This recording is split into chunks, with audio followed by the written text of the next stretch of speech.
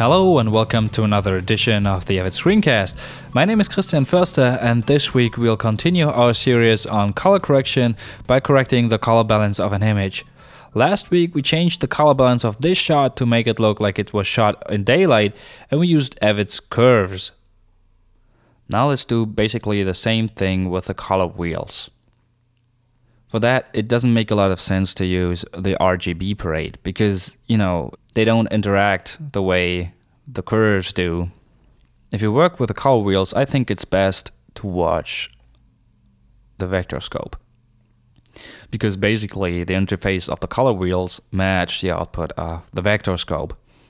The Vectorscope shows you the hue of the color by the direction of the vector and the luminance and saturation of the color by its length.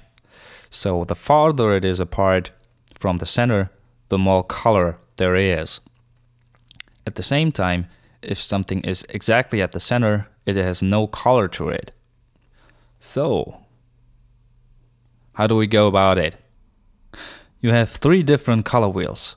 One is for the shadows, one is for the midtones, and one is for the highlights. The thing about the color wheels is that you are stuck with the way Avid has set them up. The shadows are exactly where Avid feels the shadows should be, and the midtones are where Avid thinks they should be, and the highlights as well. So you can't control where the transitions between the sections should be and how hard or soft you'd like them. So this is why it gives you a little less control than the curves that you can change by putting a huge lot of points on them. That's why I personally prefer the curves. But the great thing about the color wheels, of course, is if you want to change the color of the image in general, all you have to do is take the midtones and drag them into the color that you like. And it will, basically do what you want to do. You want it to be yellow? There it is, yellow. You want it to be blue? There it is, blue, right? So maybe you can, work with them a bit better than I can.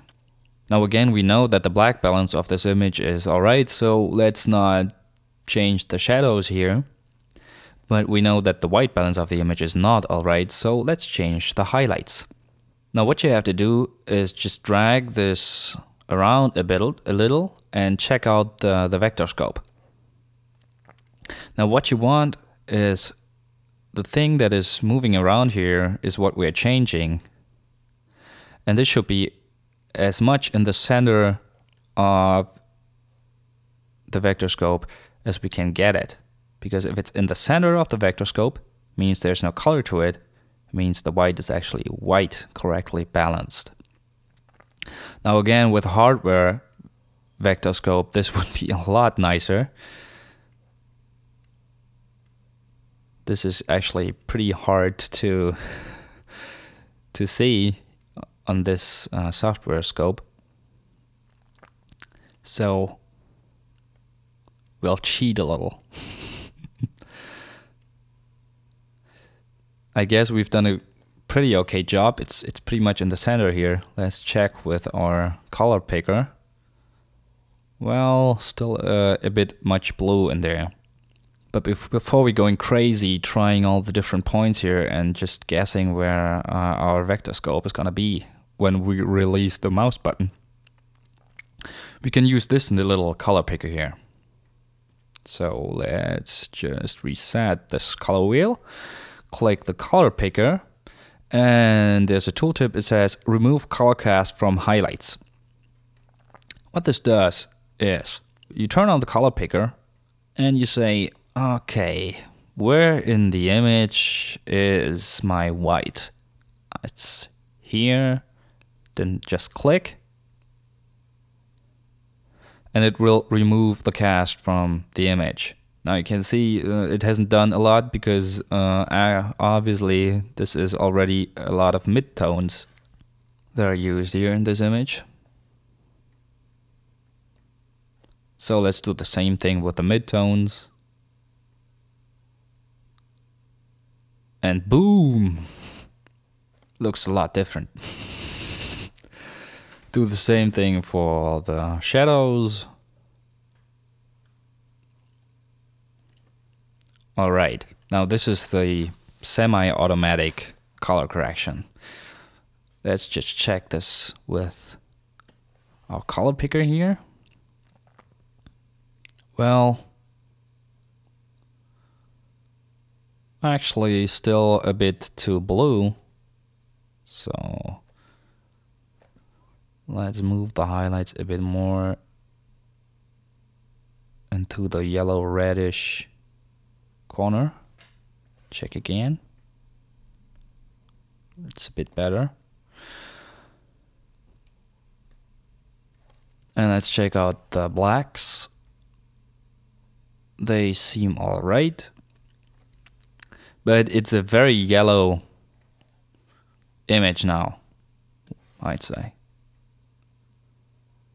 Right.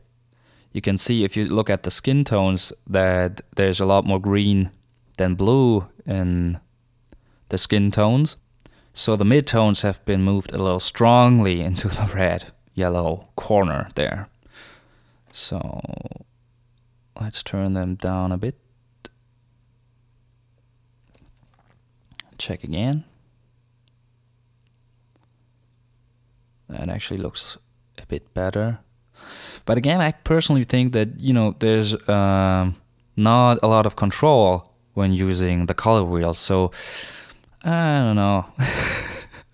I personally prefer the curves, especially because you can actually control all the midtones, you know, what the midtones are and the highlights and the shadows. So, you know, it looks better than it did before. So let's turn off the hue offsets and turn them on again. And you can see this looks a lot nicer than before if you want it to look like daylight anyway. But I think we did a better job when we did the curves than with the hue offsets. It's very, very good red, I think, the hue offsets. Or maybe like this. As you can see, you can tweak this all day long. But I think we've done a reasonable job here. So that is basically changing the color balance of an image. Now, of course, if this were a real color correction, we would change different parts of the image differently. For example, maybe only change the skin tones and nothing else.